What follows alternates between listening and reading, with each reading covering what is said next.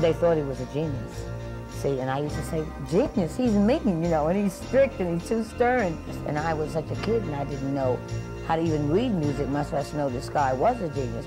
But what I did know when I was in that studio, I didn't know how he got what he got out of my voice, considering I never took any instrument and I never, you know, really studied singing or anything. I don't know how he got it. I don't know how I learned the song just like that. I want him.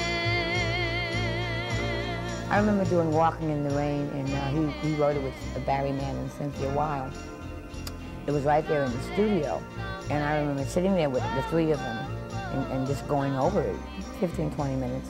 Then I went and recorded it, and they said, that's it. I said, what do you mean that's it? I gotta, you know, I just clearing my voice good. Phil was very good with me.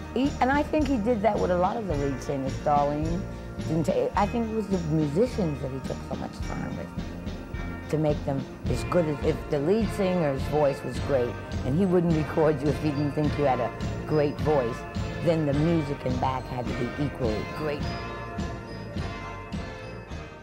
Well, see, Darlene sang and all the other Blossoms, Sonny and Cher, they sang background, so did Estella Negri, the Ronettes. I never sang the background. And I was very angry because when we first all got there and got in LA and everything, I was like one of the girls, me and Cher were best friends. And after that, after Phil, we had a little love affair, you know, going out together. I never sang anybody else's background, including my own. You were never in the background? I used to look through the glass when I hear them laughing and having fun. I never sang anyone else's background. I was always stuck in the glass because I never left Phil's side. I wasn't allowed to. And I can say that word now, you know, I couldn't say it then, but I wasn't allowed to go out of the studio. I could go to the ladies' room. I remember one time, and I thought Herb Alpert was so cute, he still is, and he went in the coffee, they had a little coffee room when you took 5, and I went in to get some coffee. Phil stopped the whole session. I mean, I just wanted some coffee, and then to get a close-up of Herb Alpert. Look at him, you know, and after that, I never went out of that. If anything, I wanted.